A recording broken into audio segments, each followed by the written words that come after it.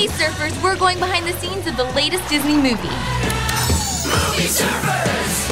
Surfers, take a peek through the looking glass and discover the world of Wonderland in Disney's new movie, Alice in Wonderland. And check out who sat down with me to talk about the movie over a cup of tea. That's odd. You're back. What is it about the story that appealed to you? Well, it's a teenage Alice, and she's fallen down the rabbit hole yet again.